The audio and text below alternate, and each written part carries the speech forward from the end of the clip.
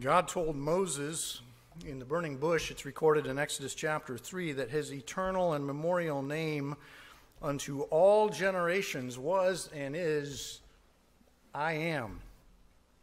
And that has a sense of not someone created or coming into existence by some other force, but just eternal self-existence. From everlasting to everlasting, thou art God. We have the same sense in the name Jehovah, L-O-R-D, all capital letters. But God is so much more than the deist God that is just some power or force, all power with no personality. Our God has a nature and a character that He reveals to us. Manifests in a general sense in creation and in our conscience and in the way that He works in the affairs of man. We see that historically, and very specially, certainly He reveals Himself in His Son, the Lord Jesus Christ, and in His Word, the Holy Scriptures.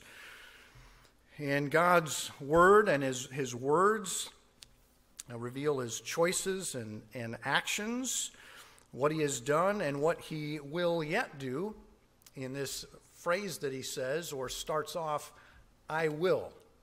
The choices that He makes in several places, and in our text tonight, He says, I will, and then He continues on, and we understand who He is and what He's thinking and what He's going to do because He tells us right in His Word. And so the title of the message tonight is When the I Am Says, I Will. When the I Am says, I will. And the title leads to our text in the book of Hosea, chapter 2. No brain fires now, no exploding heads. Hosea, Old Testament, somewhere after Isaiah, somewhere before Malachi. I started Isaiah, and then I usually stop at Daniel and say, what's the next one? And then I think DH. And I don't know why that comes to my head, if it's DH buffet or designated hitter in baseball, DH. And then I go Hosea. And then I have some other weird way of remembering where to go after that. So I'm not just telling you stories, I'm giving you a chance to find where we're going to be tonight. And so we're going to be primarily in chapter 2, where from verse 14 down to the end of the chapter, verse 23, God reveals Himself to Israel and to us via at least a dozen I wills. And again, the whole point being, we'll build the context, of course, as we get in here, but just in a general sense, when God says, I will, and He tells us some action He's going to do, that tells us a lot about Him, His character, nature, His moral attributes, and which specifically are those attributes which relate to His relationship with us. And hopefully we would sit here tonight and say, well, I want to know that. I want to know more about how He interacts with mankind in general and me specifically. And so we're going to look at these I wills tonight in chapter 2 here of Hosea. And collectively, they paint just an amazing, God uses repetition as His volume control. I guess I'm trying to do the same thing. An amazing portrait of God's grace. And again, that's our focus this year, and maybe that's why why the Lord led me to this particular book tonight and this particular chapter. So the book of Hosea, hopefully you've found it, and you're sitting there staring at it saying, that's an interesting name. What does it mean? Names mean a lot in the Word of God. And the title of this book, the prophet, has a sense of the deliverer. The deliverer. And it's interesting as you kind of chase that name and see where else it is in the Scriptures. It leads us to the Lord Jesus Christ, believe it or not. We have Hosea, and we know Joshua as Joshua. But we start off being introduced to him as Hosea. And so really it's the same name, just spelled a little different in Numbers chapter 13. These are the names of the men which Moses sent to spy out the land. And Moses called Hosea, the son of Nun, Jehoshua. And so God is telling Moses to kind of build on his name. Again, Hosea meaning deliverer. And he says, well, Moses called his name Jehoshua, so you still have the deliverer part in there, but now you add Jehovah. So Jehovah deliverer, or however, depending upon how you want to interpret those two, Jehovah delivers, or Jehovah the deliverer, or Jehovah delivered. Jehovah has delivered me, something along those lines. But we have the deliverer in Jehoshua, or we know him more as Joshua, as it's somewhat contracted, which takes us to the Lord Jesus Christ. Jesus, she shall bring forth a son, and thou shalt call his name Jesus, for he shall save his people from their sins. So Savior or deliverer. And imagine that. Search the scriptures, for in them you think you have eternal life, and they are they which testify of me. So just looking at a prophet in the Old Testament and looking at his name, it leads us to Jesus Christ. Amen, hallelujah for that. Now, on the one hand, just starting with that, just the name of the book and its meaning, the name of the prophet. On the one hand, there is no deliverance from the law of sowing and reaping. In chapter 2 and verse 10, says, and now will I discover her lewdness. The her is speaking of Israel, and if you're familiar at all with the book of Hosea, it's a story of a horrible marriage. And I almost feel weird standing up tonight after this morning, the first marriage and a beautiful look at marriage, and now we go to Hosea, and it's a horrible, awful relationship of this woman, this wife, Israel, with her husband, Jehovah, the I am that I am. And now will I discover her lewdness in the sight of her lovers, and none shall deliver her out of mine hand. And that's interesting, just that whole thought. When we start with this book means deliverer, or the name of the prophet. If you go back to chapter 1, kind of interesting how God sets it up, and we're there's a phrase that preachers use that I hate. I hate to say it and I hate to hear it.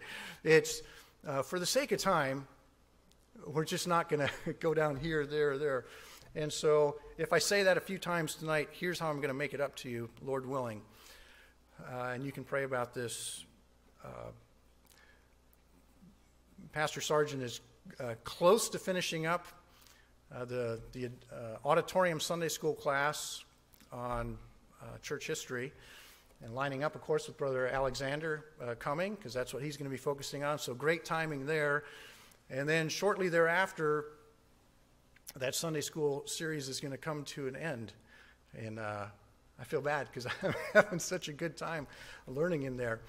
But we were talking about perhaps myself teaching through a book of the Bible, and unless God gives other direction, I'll tell you now, this is where I'm going to be, the book of Hosea.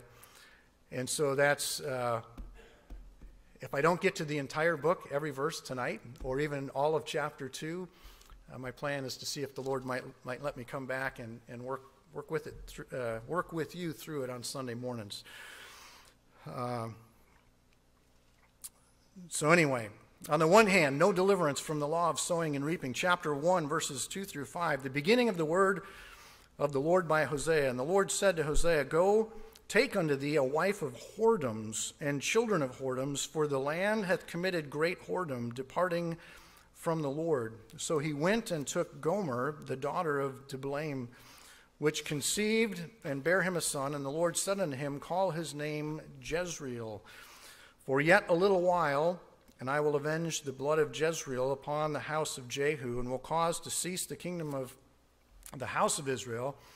And it shall come to pass at that day that I will break the bow of Israel in the valley of Jezreel. And again, we're just trying to see that even though the name, Hosea's name means deliverer, in one sense we see in this entire book that there is not a deliverance from the biblical law, God's law of sowing and reaping. And his wife, Israel, committed great whoredoms, and she reaped what she had sown.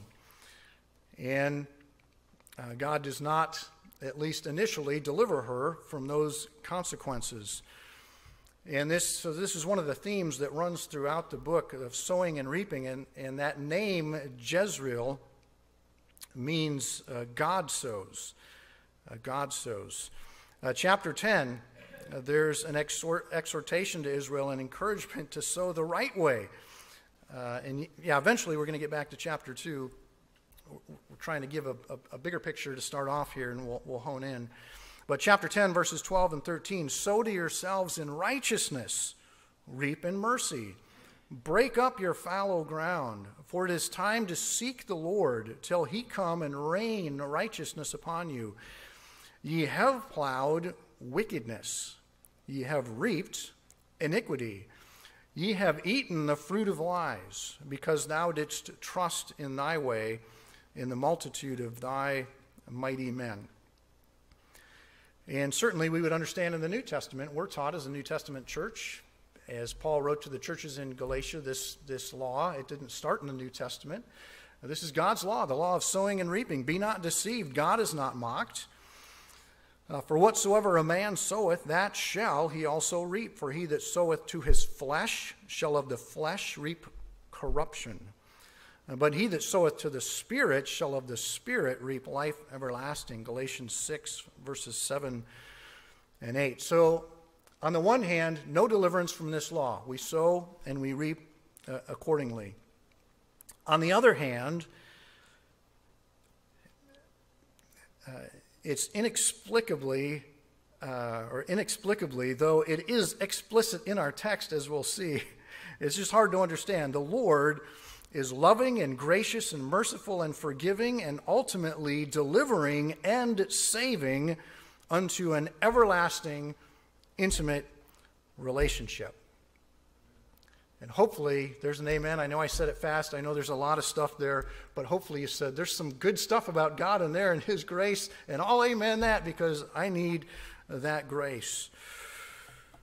The end of chapter 2, and I will sow her unto me in the earth. He's speaking of Israel. I will sow her unto me in the earth, and I will have mercy upon her that had not obtained mercy. And I will say to them which were not my people, thou art my people.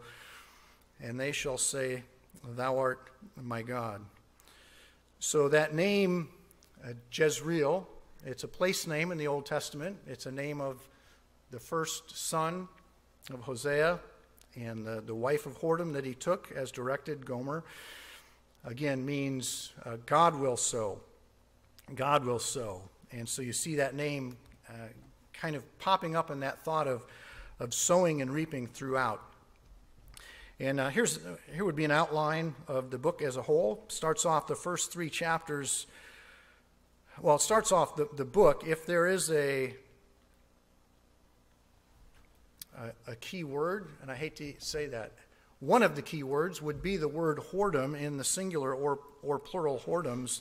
It repeats itself over and over and over again related to Israel as a wife of the Lord. And so in chapters 1 through 3, we have Israel as the Lord's wife of great whoredom, idolatry. There is a separation, but there is an allurement, and we'll be looking at that tonight, unto a reconciliation. Those are the opening 3 chapters. Chapter 4 up through the middle of verse 9 of chapter 13 is not very fun reading. It's not happy-go-lucky, hey, let me read historical chronicling of what Israel did in the Old Testament. It's hard to get through because it chronicles Israel's awful sowing and her reaping. And it kind of ends in the middle of verse 9 of chapter 13. And from there then to the end of the book, chapter 14, we have a call to repentance. We have the Lord's love just shining through. And then a sober reminder of that law of sowing and reaping. So kind of in 3 parts, really the themes run cover to cover from the first verse to the last verse. And we're going to be in that first section primarily in chapter 2. And I'm going to read the whole chapter. I find that it's more accurate that way than me trying to summarize what chapter 2 is about and then working our way through it. It might even be quicker just reading it than having me try and explain it to you. Certainly it will be more accurate. And I've been debating whether to read from my big Bible or my little Bible. The little Bible has self-pronunciation guides, but the font is smaller. So I think I'm going to read from my bigger Bible, and you can forgive me if you would pronounce some of these words different. No one here probably speaks Hebrew, so I think we're safe. So chapter 2 of Hosea. Say ye unto your brethren, Amai, and to your sisters, Ruama, plead with your mother, plead, for she is not my wife, neither am I her husband. Let her therefore put away her whoredoms out of her sight, and her adulteries from between her breasts, lest I strip her naked, and set her as in the day that she was born, and make her as a wilderness, and set her like a dry land, and slay her with thirst. And I will not have mercy upon her children, for they be the children of whoredoms. For their mother hath played the harlot.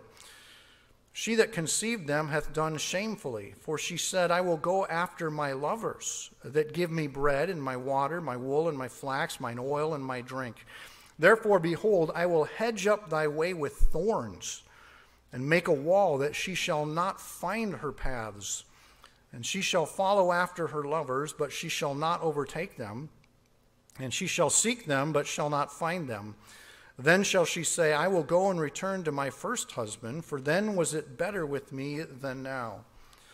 For she did not know that I gave her corn and wine and oil, and multiplied her silver and gold, which they prepared for Baal. Therefore will I return and take away my corn in the time thereof, and my wine in the season thereof, and will recover my wool and my flax given to cover her nakedness. And now will I discover her lewdness in the sight of her lovers, and none shall deliver her out of mine hand. I will cause her mirth to cease, her feast days, her new moons, and her Sabbaths, and all her solemn feasts. And I will destroy her vines and her fig trees, whereof she hath said, These are my rewards that my lovers have given me. And I will make them a forest, and the beasts of the field shall eat them. And I will visit upon her the days of Balaam, wherein she burned incense to them, and she decked herself with her earrings and her jewels, and she went after her lovers, and forgat me, saith the Lord. And if you're depressed up to this point, you likely should be, at least at what Israel has done to the Lord. But you got to keep reading, because the Lord comes shining through now with incredible love and grace and mercy. Therefore, behold, I will allure her, and bring her into the wilderness, and speak comfortably unto her. And I will give her her vineyards from thence, and the valley of Achor for a door of hope. And she shall sing there as in the days of her youth, and as in the day when she came up out of the land of Egypt.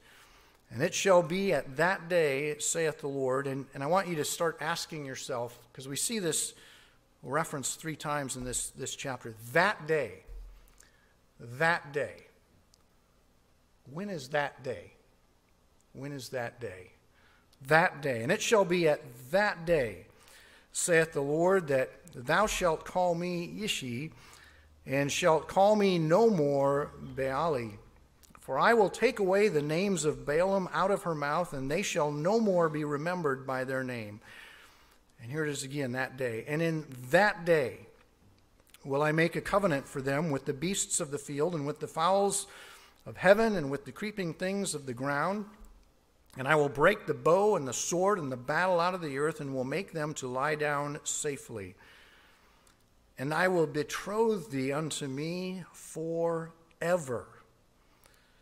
Yea, I will betroth thee unto me in righteousness, and in judgment, and in loving kindness, and in mercies. I will even betroth thee unto me in faithfulness, and thou shalt know the Lord. And it shall come to pass, there it is again, in that day, I will hear, saith the Lord, I will hear the heavens, and they shall hear the earth.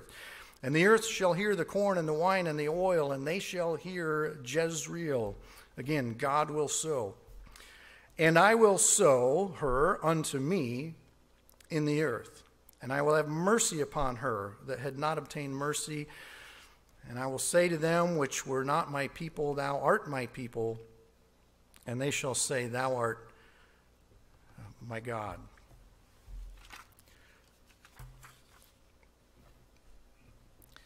I have a thesis. Normally I would, I guess, try and drive a thesis towards the application. Here, the thesis is more the interpretation of this chapter, and certainly at the end, as we conclude, we'll be making prayerfully great applications to our lives as a church and as individuals.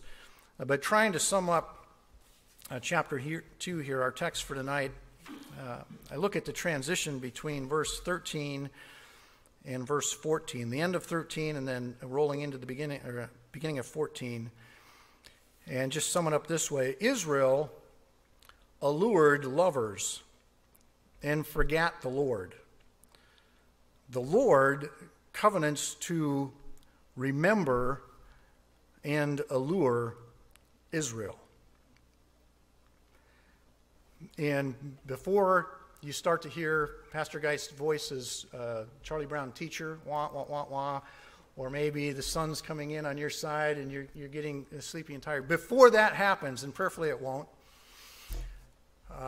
while you still have a lot of electricity firing through your brain, I want you to think about this.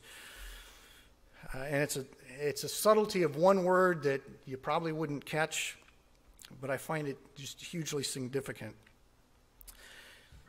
And it applies to this. The best we typically do in a situation like this that might be applied in our life would be to take the right actions. We would follow what the Lord says. I will, I will, I will. And we say, well, if he will, then I will. I'll follow the actions that the Lord lays out for me. At best, if we can even get to that point. But I think there's a point beyond that this passage can lead us to. And prayerfully, as we work through it tonight, the Holy Spirit can do that. Here's how I would maybe apply this in my life.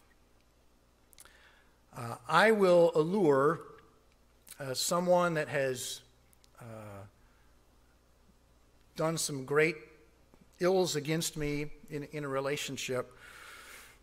I will allure them back into this relationship in spite of them forgetting me. In spite of everything they've done, I will do this. I will take the upper hand. And this is how it would read if I was writing it, because every time I read through from 13 to 14, I put in a different word. And then I have to stop and say, God doesn't have that connecting word. It would go something like this. And she went after her lovers and forgot me, saith the Lord. But in contrast to what she or what they did to me, in contrast to that, but I'm going to act the right way. But this is how I would write it if this was me, just being honest with you. But behold, I will allure. I will win this person back. And then I have to stop and rub my eyes and say, well, that's not what the Holy Spirit wrote in there. For this connecting word, he didn't put in this contrasting but. It is what it is. She went after her lovers and forgot me, saith the Lord. Therefore, behold, look at this. Here's what I'm going to do. I will allure her, and we'll step through those I wills. So I would say I will allure in spite of them forgetting me. And that's if we're willing to willfully forgive in the first place to get to that point. But God says, I will allure because of them forgetting me. This therefore. And I hope I'm not just babbling. As I've meditated on this, it makes sense to me. It makes sense to me that I normally fall short, even if I'm taking the right actions. That God said, not they did this, but I'm going to do this. It's they did this, Therefore, because of that, I'm going to do that much more to make myself alluring and attractive and win back that relationship. And here's the outline. It's the next word in verse 14, behold, which means look. Look at what? The I wills. And so our outline is simply looking at the I wills, the I will allure, and continuing on from there. A lot of the teaching, just trying to set up the big picture of the book, what it's about, what it's representing is done. So now a lot of it is maybe easy, just meditating on the pieces, parts of I will, and just letting the Holy Spirit stack those one upon another into our hearts and souls and prayerfully our spirit, as we would try to align our thoughts with God's thoughts, as he reveals his moral attribute of love and all of its different manifestations to us in these I wills. So let's start off. We're just going to step through these, really just step through from that point to the end of the chapter and make some applications. So verse 14 and 15, I will allure her. So there's, a conscious decision, God exercising his will. I will allure her. And so it's targeted of who he's trying to allure and who he's trying to allure her to himself. And maybe it's because I'm from Minnesota and we have 10,000 lakes and a few of them have some fish in them that I've fished for. Many more mosquitoes. But I look at the word allure and I just see the word lure there. Are there any other fishermen that like that? And there's big fishermen down here. Okay, just write me off as a crazy Minnesotan. But it's the same thought. Allure, lure is part of the word allure. And so I just think of myself, out there on West Beach with a buzz bomb. And what am I trying to do with a lure? I'm trying to get the attention of hopefully a nice salmon that I can put on the grill, plank it. And I'm trying to get the attention of the fish and trying to get them as rapidly as possible to come after my lure. And that's just what I thought of this allurement. You can think of your own way of alluring, and it's not like God's throwing a buzz bomb or some flashy fishing lure out there in front of Israel. It's himself. It's the real thing. A lure is trying to replicate a fish, but here's God himself. And Israel, in the preceding verse, it doesn't use the word alluring, but the thought is there. She's alluring everyone else but her husband, the Lord. And she did it involving smell and sight and adornment, likely her words too. It doesn't really say that here, but she burned incense to them. She decked herself with her earrings and her jewels, and she went after her lovers. She's trying to allure them in that manner. And he comes back and says, well, if you're doing that,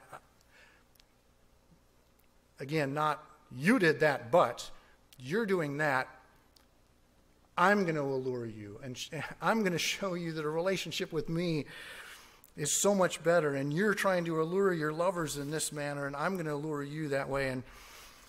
And again, here's where I just want to throw down a marker maybe for when, if and when we get into this in a Sunday school series that we'll examine this some more. Then you can on your own. All the ways in which God allures Israel. I will allure. I will bring her into the wilderness. And at first you might think, well, that doesn't sound very alluring. The wilderness, that sounds like a desert place. It's not where I'd want to live. It's not where I'd want to go on a date. It's not where I'd want to go with someone in a relationship and there, even in this book, even in this chapter 2 and verse 3, there is a sense of wilderness being a dry land, a desert place, for example, that slays with thirst. So there is that use of wilderness in the scriptures. But it doesn't make any sense in the context here. So there must be another sense of the word wilderness If God is saying, I will allure you back and make myself as attractive as possible, a relationship with me as opposed to a relationship with all these lovers that you're chasing, then the wilderness can't be all bad. There's got to be good. And also, so again, in this book, chapter 13, there is a different sense of the wilderness where there are pastures there. Chapter 13, verses 5 and 6. I did know thee in the wilderness, in the land of great drought. So there's the sense of, okay, a desert type of place. But then verse 6 says, according to their pasture, so were they filled. And so coming out in the wilderness is not just, I'm going to bring you to a place where there's nothing to drink, nothing to eat, no pasture. He uses the sense later on that even before this alluring, he had brought them into the wilderness and given them pasture. Now, sadly, if you would continue to read, well, I will, verse 6, they went with him to the wilderness. He gave them pasture. They ate. They were filled to the point of forgetting him. And their heart was exalted, and therefore have they forgotten me. But again, that's just showing the sense that don't think, oh, that's weird. He's contradicting himself. I'm alluring you out into the desert. No, into the wilderness, but to a pasture. This is used also in one of the Psalms. Let me just quick read from Psalm 65. The same sense of a pasture in the wilderness. 65. Verse 11 and 12, thou crownest the year with thy goodness, and thy paths drop fatness. They drop upon the pastures of the wilderness, and the little hills rejoice on every side. I'll just read the next verse. The pastures are clothed with flocks. The valleys also are covered over with corn. They shout for joy. They also sing. So, I will allure her. I will bring her into the wilderness, but the sense of the pastures there. The next one, I will speak comfortably unto her.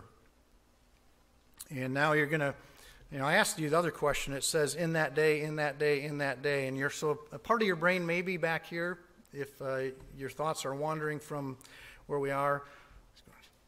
That day, that day, that day. When is that day that he's talking about? Okay, put that one on park. Now take another part of your brain for this question. And this one you can't just kind of set aside. You need to think right off the bat here. When, from the birth of this nation, went down as a family into Egypt, came back up a nation. So from the birth of the nation on up to today, prophetically looking forward, take it all the way out to eternity. When would or when will Israel most need to be comforted?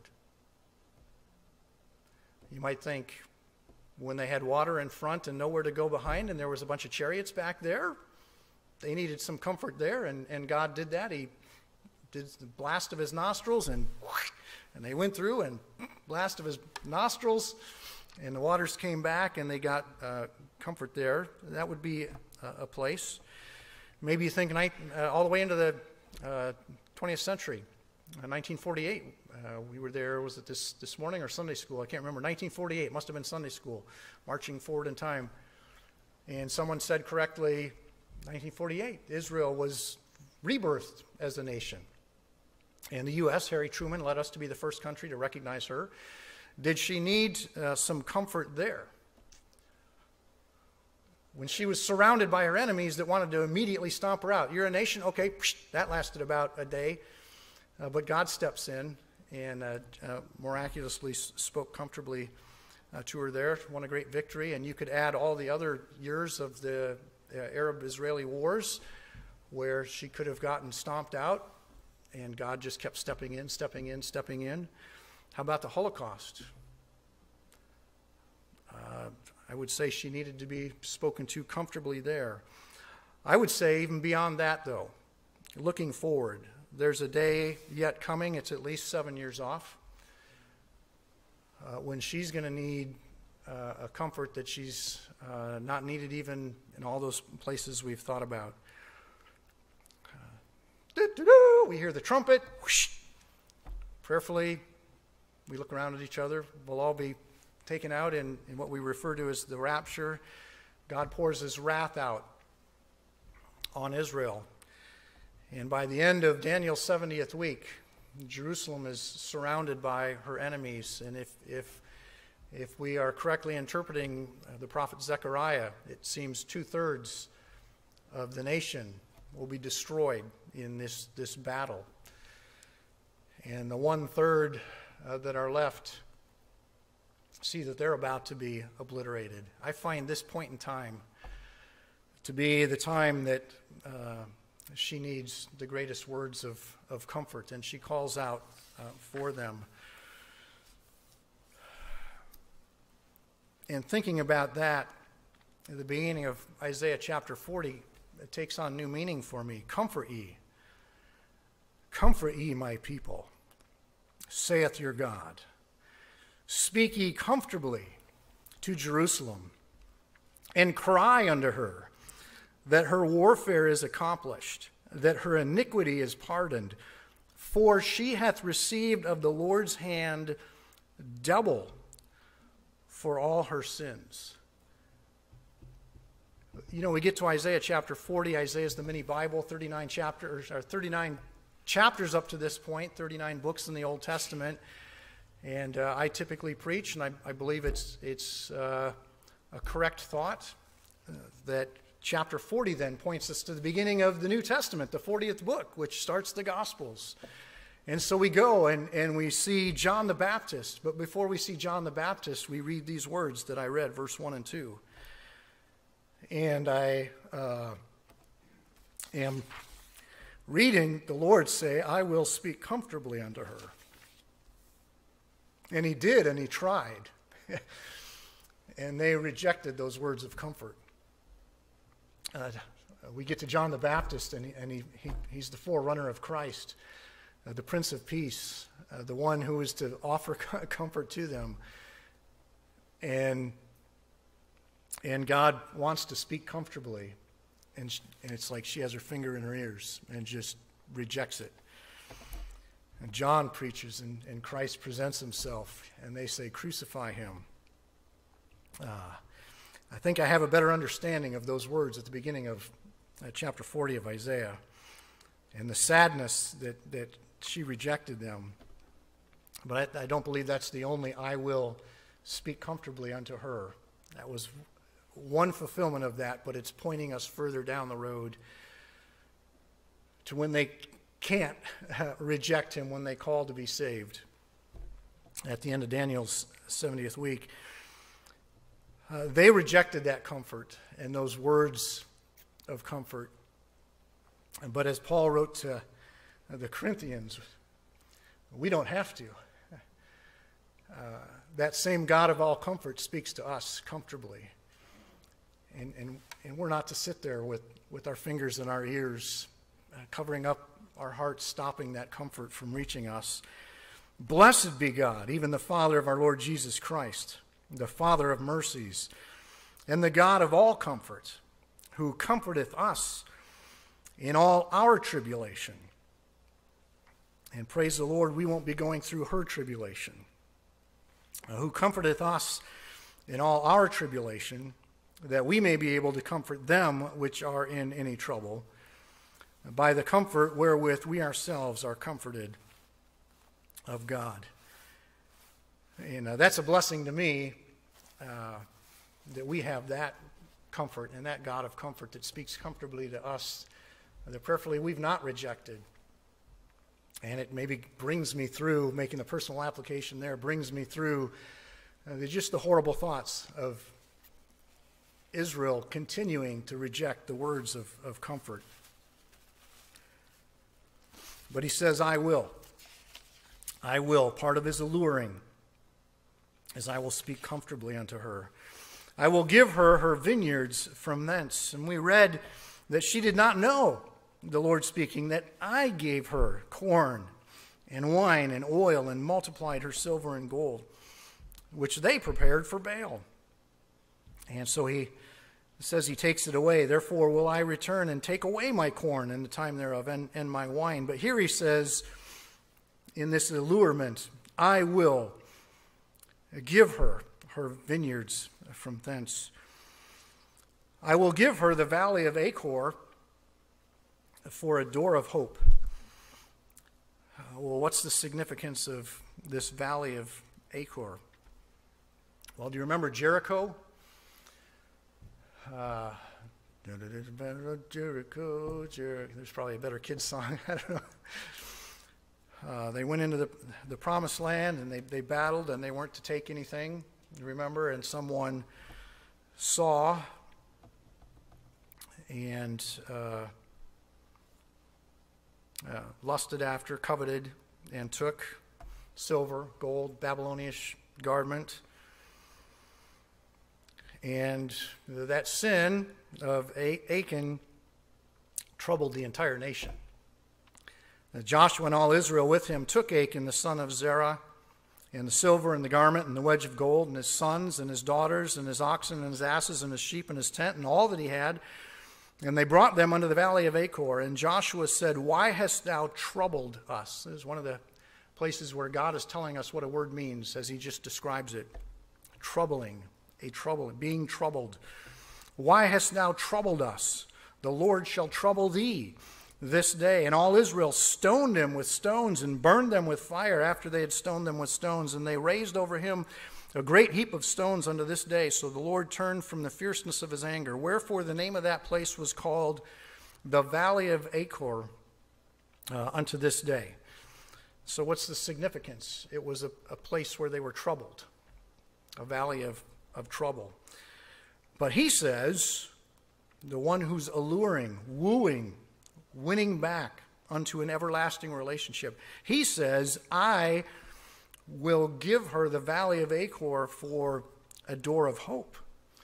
So we have a valley of her troubles, but God is going to have this door of hope. And this is where you teach me, because we've taught you that hope is not wishful thinking, right? I hope my troubles will disappear in this valley. No, not that kind of hope. It's a confident and patient expectation in God's promises. I hope in this. I don't hope in this. I hope in this, because God's not a man that he should lie. For we are saved by hope, but hope that is seen is not hope. For what a man seeth, why doth he yet hope for? But if we hope for that we see not, then do we with patience wait for it. And that patience is part of hope. We expect confidently and patiently. And how can we be patient? Because we have God's word on it. A door of hope. Valley of trouble, but I will give her the valley of Achor for a door of hope. And that door of hope must be walked through. We pause the I wills to let her respond. He's been alluring. I will, I will, I will. He's alluring, wooing her back to him. We pause and see her response. She shall sing. Where is she going to sing? In the valley of Achor, this valley of trouble, wherein opens a door of hope. How is she going to sing? As in the days of her youth. As in the day when she came out of the land of Egypt. Can you think of any song that she sang when she came out of Egypt? And blub, blub, blub, blub. The chariots were underwater, and she's now on the other side, and she's rejoicing, and Moses and his sister are leading them in song, and that's exactly what it says. As in the day when she came up out of the land of Egypt, and you don't have to think just kind of ethereal about that. We have a song that she sang, and God's saying she's going to sing that song. I'm not going to sing the whole thing, just a few verses from Exodus 15. The Lord is my strength and song, and he has become my salvation. He is my God, and I will prepare him an habitation. My father's God, and I will exalt him. Jump into verse 11 of Exodus 15. That was verse 2. Who is like unto thee, O Lord, among the gods? She's going to go back to singing that as opposed to going after all those other gods. Now he's alluring, and she's being allured. She's being wooed back into this relationship, and she's singing this song. Who is like unto thee, O Lord, among the gods? Who is like thee, glorious in holiness, fearful in praises, doing wonders?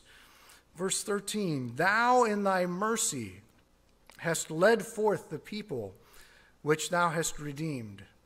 Thou hast guided them in thy strength unto thy holy habitation. Think about her singing that, this holy habitation that she's being guided back to, an eternal habitation with the one who has wooed her, won her, allured her. She shall sing and she shall call at that day. When is that day? Well, I tell you what, I've narrowed it down to this.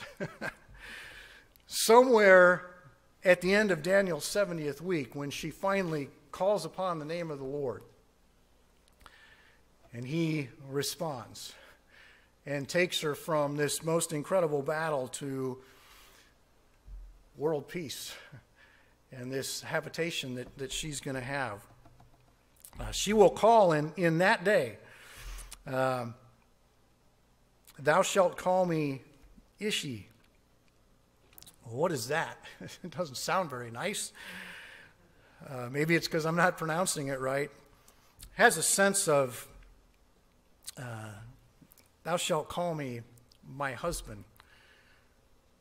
A sense of a very intimate relationship of love. And shalt call me no more Baali. Well, what's this? Baal, Balaam, Baali. That's Lord or master. In its worst sense would be just one of the false gods of the world that are not gods. So that would be a relationship of authority, Lord, master.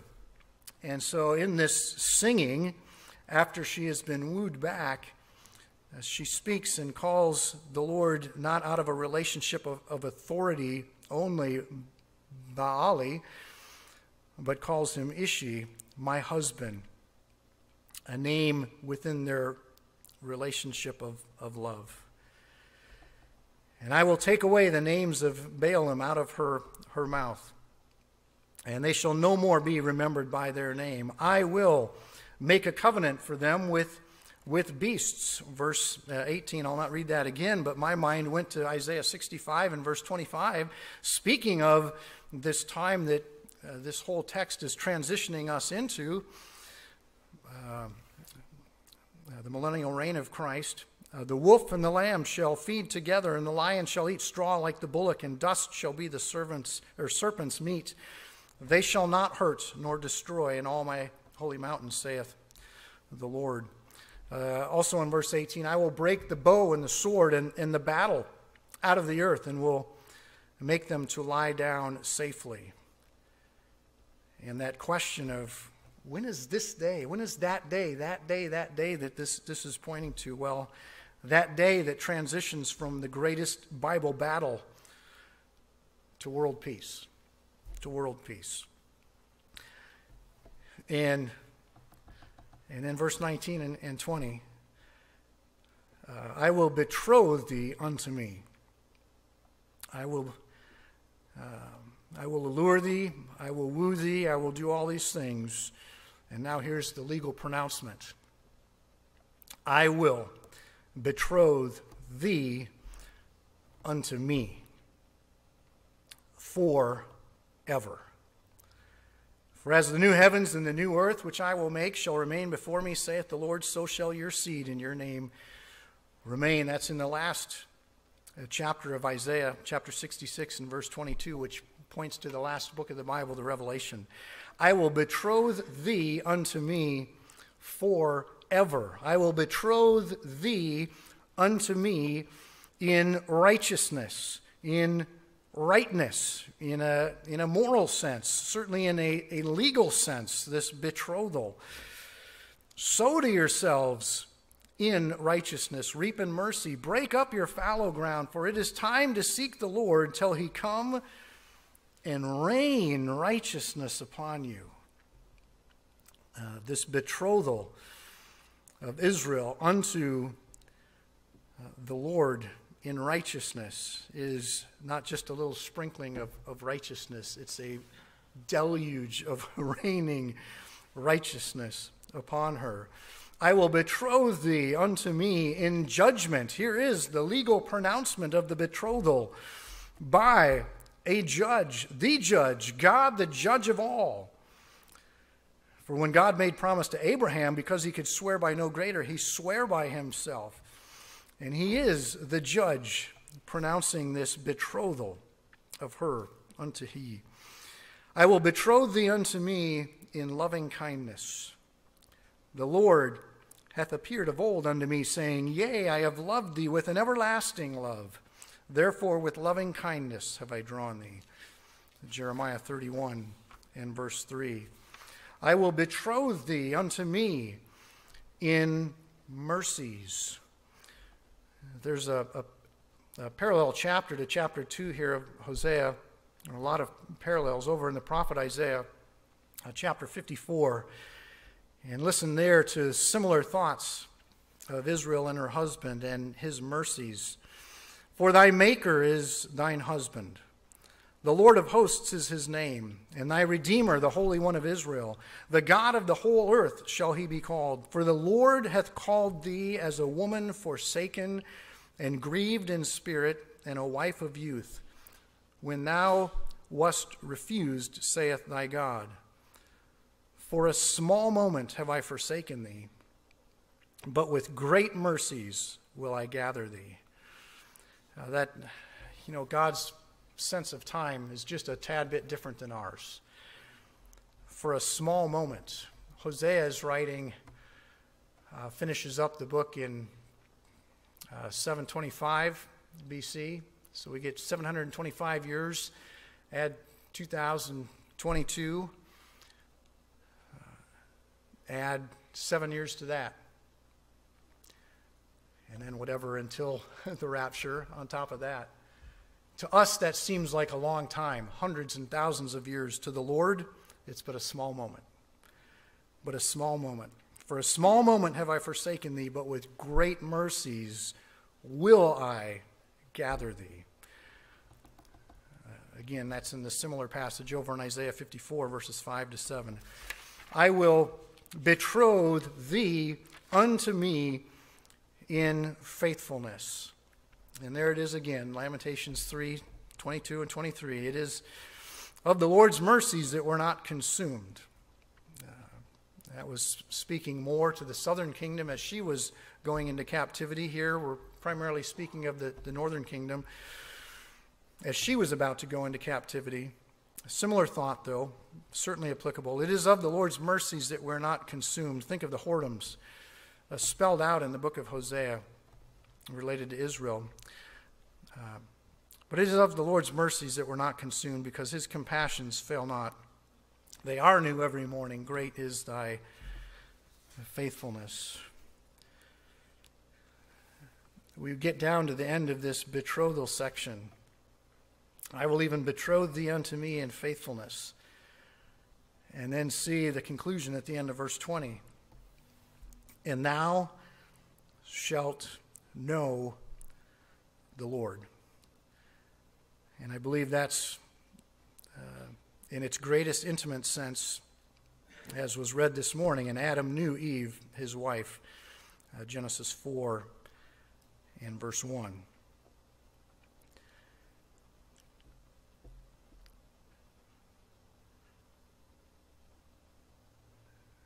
Every part I read, I just want to stop and meditate on and just say Selah. There's some more I will, so we'll make it to the end of the chapter. I will hear, verses 21 and 22, unto fruitfulness.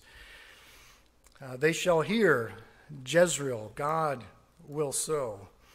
And he says, I will sow. I will sow Israel unto me. I will have mercy upon her that had not obtained mercy. And part of this is back in chapter 1, the references here, looking backward, but we're looking forward to that day. And I will say to them which were not my people, thou art my people. And they shall say, thou art my God. When is this going to happen? When is that day? That day, that day. I believe Zechariah chapter 13 and verse 9 has the answer. And I will bring the third part through the fire, and will refine them as silver is refined, and will try them as gold is tried. They shall call on my name, and I will hear them. I will say, it is my people, and they shall say, the Lord is my God. Again, the end of Daniel's 70th week. Went through all her valley of Achor, valley of incredible troubles that we can't even imagine, even though we read about it in the Word. She gets to a point where she is wooed back, and she can do nothing but look up and call upon the name of the Lord. Paul references this end of chapter 2 in his letter to the Romans, chapter 9, verse 25 and 26. As he saith also in Hosea, I will call them my people, which were not my people, and her beloved, which was not beloved. And it shall come to pass that in the place where it was said unto them, ye are not my people, there shall they be called the children of the living God. And if we go and teach through this, we'll spend some more time looking at that and how the Gentiles might fit into that. Well, I got to conclusion. And, if we just stop there, prayerfully we would say, glory to God for his amazing grace towards Israel. And it would be a great, prayerfully, it's been a great Bible study for me so far, and I plan on continuing it. And prayerfully, you've learned some good things from the Word of God. You're more Bible knowledgeable, but in drawing this together, certainly we need to make some applications that would bring it home and make it that much more profitable than just Bible knowledge. So recapping just a chronology of this writing, Hosea's writing concluded about 725 BC. 725 BC. What happens about 5 years later? The Assyrians come in, and she goes into captivity. Proof positive of, on the one hand, there is no deliverance from reaping what we've sown. And she did in the Assyrian captivity. I'm a little less Bible pounding in my chronology of Isaiah chapter 54, the somewhat parallel passage. But one source I was looking at says that particular chapter, with a lot of the same promises of the alluring and the restored relationship, was written about 712 BC. 5-10 years after the captivity. So on the one hand, Hosea here is writing before she goes into captivity, and God's saying, I will, I will, I will. She doesn't listen, she goes into captivity, the valley of being troubled. But shortly after she goes into captivity, God moves Isaiah to write similar thoughts. So it's almost like now she's on the other side, and God's still saying the same thing, because he's still the same God. He doesn't change. And he's encouraging with this affirmation, thy maker is thine husband, and with great mercies will I gather thee. That's just beautiful the way the Lord used the prophets. Well, let's make some applications. How about a marriage relationship? Certainly, this is about a restored marriage relationship that had gone crazier, worse, more sour than any marriage I believe we could think of on the earth. In a marriage relationship, God the Father with Israel, there is this betrothal and reconciliation. And what is the application there? Well, I would say the application is this, and I don't say this glibly and lightly like this is a light topic, but I believe a very true and real application is that adultery in a marriage is not a command to divorce. Jesus did teach what some might refer to as the fornication loophole. The Sermon on the Mount, Matthew chapter 5, verse 31 and 32. It has been said, whosoever shall put away his wife, let him give her a writing of divorcement. But I say unto you, that whosoever shall put away his wife, saving for the cause of fornication, causeth her to commit adultery, and whosoever shall marry her that is divorced committeth adultery. The Lord did separate himself from Israel. There were consequences of her whoredoms, and those consequences are continuing, ongoing to this day.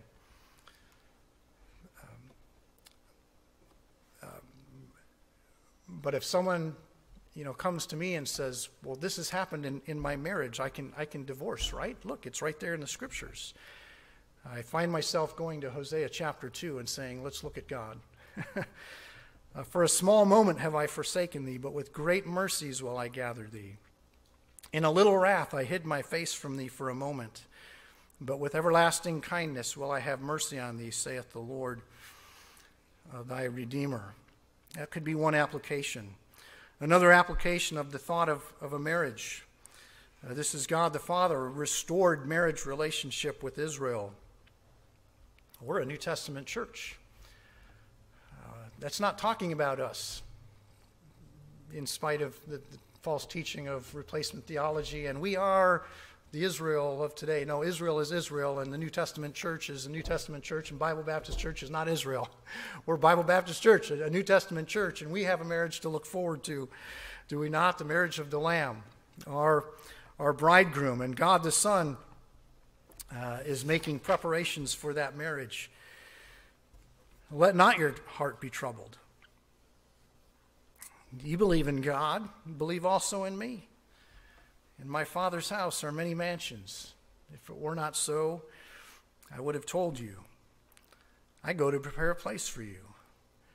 And if I go and prepare a place for you, I will come again and receive you unto myself, that where I am, there ye may be also. That's beautiful to think of that preparation that's going on, but we have our part as part of the bride.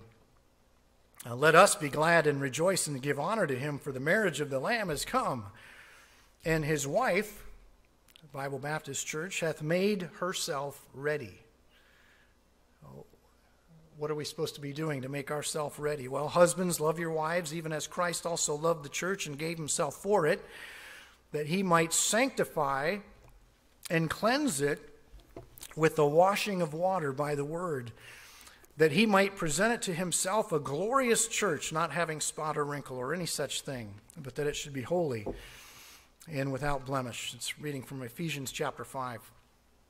Just some thoughts on not God the Father's marriage, but as we're looking at that and how that's going to be restored, we're looking at the marriage that we have to look forward to.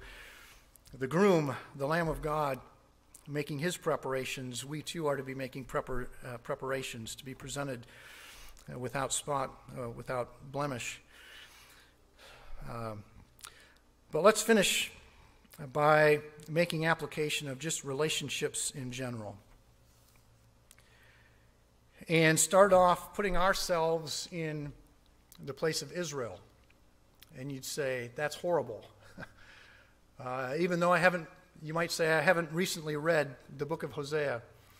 Just what we looked at tonight, just one chapter, and what you said, just what it's about. How could you say to put yourself in the place of this woman of great whoredoms?